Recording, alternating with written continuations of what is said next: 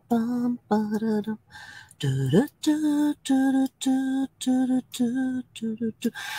kia ora, Helen Brahms here, coming to you live from Sun City in Arizona, where we are having a super fantastic, sparkling winning Wednesday. I had to think for a second. It's been a long day, but it's been a very good day, full of lots of different celebrations. So we had my accountability call this morning, so I got to talk with my accountability coach, and we had a celebration on the goals that have been achieved this week and what we've got coming up over the next week or so. So we got to do our celebration with that. After the accountability call, it was like, what did I do? Oh yeah, I thought about breakfast. But then I remembered that my water softener was leaking, not the actual water softener itself, the connection between the hose and the faucet was leaking.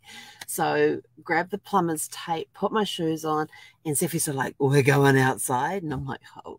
So I put a harness on, put a leash on, took her out back, threaded her leash through the brackets that are on either side where the tow bar thing goes. I have the tow bar thing, I just don't have the connection thing with the ball on it to go in there, but on either side it has these D-rings that you can hook stuff up to. So threaded her leash through that, and so she was locked in there and couldn't get into too much trouble.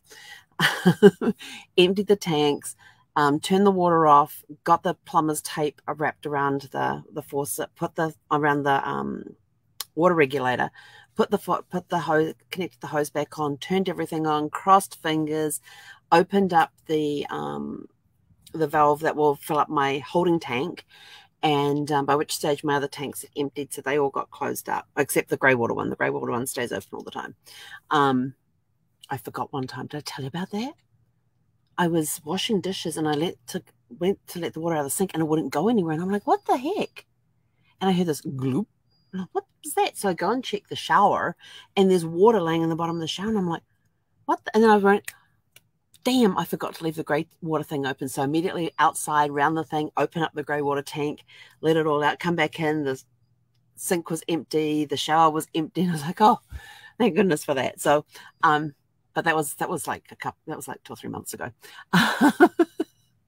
But anyway, so we got the tanks emptied today. The grey water one got reopened because I always open it before I open the black tank because I don't want water somehow going back up into the grey tank.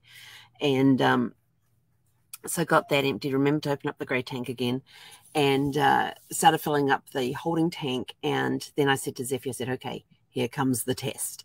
And we turned off the valve for the thing and no leaks. I was like, yay. Haven't checked it since, so we'll go, when we leave to go for a walk, we'll go and check it then. But I wanted to get on here and get this done so we could go for a nice long stroll, depending how far Zeffie wants to walk and how much gossip she wants to sniff at. I always call it gossip when they're sniffing other dogs' peeing areas. So we'll check that to make sure that the seal is still holding and everything else, but awesome win on that today, so glad to get that done. Then we come back around the front, and I'm like, actually, while I have the locker keys in my hand, I had some bits and pieces here that had been sitting by the door for a while to put away in the lockers. And I thought, let me get that done. So I put Zeffie on the long leash that I have outside that's attached to the stake in the ground. And opening up the first locker to put the first thing away. And one of the security guards stops out front of the driveway and goes, oh, can I give her a treat? And Zeffie's like, I'm it. And she's sitting there and she's tail wagging, front paws go up onto the golf cart. And she's like, what you got for me? And well, actually, no, she couldn't reach the golf cart. That's right, because because she only has a 15-foot leash, and that was a little longer to where they were. So I said, sure. And so the guy comes out and she sits all pretty with her tail going like crazy. She got her treat. She was very happy. And I got all the stuff put away that I needed to get put away into the lockers. I still have more stuff to go into the lockers, but I've got to finish up with it and repack. I have to repack some of the containers before they can go back in the lockers. So I was glad to get those boxes out that I had ready to go into the lockers. And so I thought, well, hang on, she's on a tether. We're outside. It's a beautiful day. And it was a beautiful day. And I thought, I know. So I came inside and grabbed some of her training treats, and we did some training outside. Now, normally we are inside training where there is no distractions. excuse me, like zero distractions. We are now outside. There are rabbits. There are other dogs walking. There are people walking. There's stuff going on all over the place. And so I got her out there and had her walking backwards on her legs. She was funny, getting her to walk backwards on her legs, because normally when we're in the RV, she starts walking backwards and then she curves. And I thought, okay, I need to get her walking in a straight line, and she can do that down this long piece of patio that we have. So I start walking her, and the next thing, she's like right in front of me. She went around. I'm walking here, holding her treat over here where she can reach it. So I've got her treat over her nose, and I'm walking her backwards. I'm keeping it in a straight line. She comes down and around so that her back is now up against my front, and she was facing me at the start of that on my side. She's on my right side, on her hind legs, walking backwards, and she slowly just starts curving around until her back is against my front. And she keeps walking, but she's trying to walk backwards, and I'm trying to walk forward. So she then put her feet down, and so I gave her the treat, because she'd actually done a pretty good job with walking in that. And but then at one point she was facing sideways and trying to figure out how to walk as well. It was hilarious. So I had her walking. The intent was to get her walking backwards outside. She ended up walking backwards into a loop where she ended up against me. She started turning her body so she was then going sideways. And then I was trying to get her to walk towards me with the tree. It was hilarious. But she got a few paces, and I celebrated her because she did a good job. She did eventually walk in a straight line backwards, which I know she is capable of.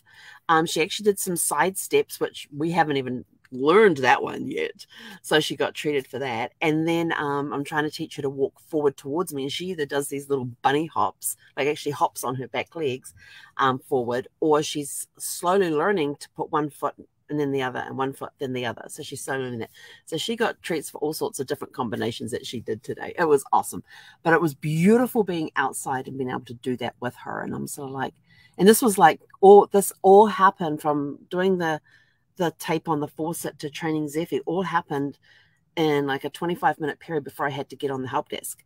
And of course, I hadn't had breakfast at this point. It's between 12:30 and 11 o'clock. I haven't had breakfast at this point. And so I come inside and I look at the clock, and I got 5 minutes before I get on the desk. So I quickly I have the Wasa cracked crisp breads. You haven't seen them. They're about this long, about 4 inches long and about 2 inches wide. And they're just like flat bread, extra large crackers, I guess you could call them, but they're made in Germany. So I put some tuna, I put hickory smoked tuna on there, and the little packets of tuna can very easily be split into half on these 2 crackers. Put some cheese on there and some sliced tomato, and sat down to eat. And of course, little miss comes and gets up next to me wanting her little bits of cheese. You can't eat. And so I'm sitting here working, eating my crackers and my tuna fish and my cheese, and got her next to me. So it was a very interesting start to work day today. But the whole work day, it was a complete celebration anyway.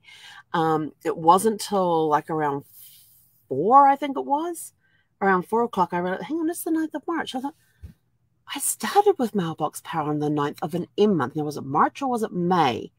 And I'm sitting here thinking, huh. And so I go back through my calendar to May. Yep, no, still, I was definitely, so I must have been March. So I go back to March and have a look. And March 9th last year, so a year ago today, I actually started with Mailbox Power, working on their help chat. So so today is my 1-year anniversary. So I was like, that is so cool. So it's been a day-long celebration. Every time we get a win for us is we happen to solve a client's problem better than they anticipated, or we go the extra mile to do something for them, give them clear instructions on how to do X, Y, Z, whatever it is they want to do. And when they come out and go, oh, thank you, that worked, or thanks for getting that sorted out, they come to us in a panic, and we help calm them down and get things sorted for them and that sort of thing as well. Sometimes we can't help everybody, and we understand that. Some people just don't want to be helped, or some people are just stuck on a thought in their head that you just can't break them from that thought. And it doesn't matter what you say, what you do, they are stuck there until you solve that stuck. And sometimes we can do it, and sometimes we can't. It's just one of those things working on a help desk. I experienced that back with computers when I was working on a computer help desk many years ago with Data General. And They were just, and that was phone calls. So you're getting the verbal abuse coming through instead of just the typed chat abuse. But the verbal abuse, it was sort of like, excuse me, when you calm down, I will be prepared to talk to you and prepared to listen to you. And they'd start going off again. I go, if you do not stop this verbal abuse, I am going to hang up. And there were some people that I hung up on. And then it was about 20, 30 minutes. I guess it took them to calm down before they called back and apologized. And then we were able to solve their problem. So, but you can't, on a help desk, you can't satisfy everybody. There's always going to be somebody who gets a bee in their bonnet about something and thinks they're being unfairly treated, even if you've bent over backwards and sideways and done triple somersaults or quadruple somersaults and all that. They're still not happy. It doesn't matter what you do with them. Then there are some people who will never be happy with the resolution to their problem. And that's just a fact of, it's human nature. It's just a fact of human nature. So we celebrate the wins if we manage to solve somebody's problem and go that extra mile for them and everything else, or help them celebrate a victory that they tell us about when they come into the chat, then it's a good day. And there is more celebration going on than there is sort of like those people that you really don't want to deal with.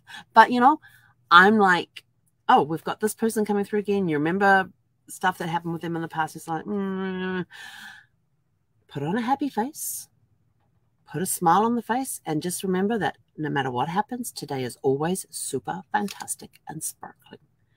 And then I take that attitude, and it doesn't matter if this person's been pain with us before, and this is any help desk I have ever worked, although I wasn't doing the super fantastic sparkling thing years ago with Data General. I was just sort of like, they are not going to affect my positive attitude today. I am positive. I was in the I ams back then. And so I'd say a few I ams and then take a deep breath and go deal with that client. But you learn different tricks on how to cope and how to keep things. And just remember that it's not personal. That's half the battle, is to remember that it's not personal. They have a problem. They're coming to you to solve it. You solve it for them, or do the best that you can. Sometimes, we've got to wait a bit because the team has to get in there and do some programming or stuff, or they've got to wait for an engineer to come out on site because you can't solve their problem over the phone for them, even though you've got the basic questions to go through. And so yeah, working on help desks in the customer service role is a very interesting and enlightening world. But I love it. I've now been with Mailbox Power for a year today. Today is my 1-year anniversary. So I am celebrating that because I have got to meet some most incredible people along the way. And I've got to have the honor and privilege of helping a lot of people with their problems and learning more about the system. And I get to work with an incredible team as well. I got an amazing team that I work with. And we've all got each other's backs and all help out where we can. And if you really get stuck, there's somebody you can go to say, please help. And they're more than willing to step in and help out. So those are my celebrations for today. That Zeffie actually did some. And she didn't get sidetracked with everything that was going on around her too. She kept, mind you, I had treats in my hands. That was probably the main focus. Mum's got treats. Let's give her the attention. And there was one point she just kind of quickly looked to the side and then looked back to me again because I had the treats. So, Zeffie, you want to keep her attention? Have treats in your hand. But it's been an awesome day of celebration, celebrating the wins along the way today. So I'm on an energetic high, so Zeffie's probably going to get an extra long walk. Although it looks like we do have to battle some wind. We had to pull the awning in because it just got a little too strong. It's meant to be around 22 miles in gusts or something today, so we shall see. Anyway, go out, have a super fantastic, sparkling rest of your winning Wednesday, and we will catch you back here bright and early tomorrow morning for Thankful Thursday. Hey, Konara.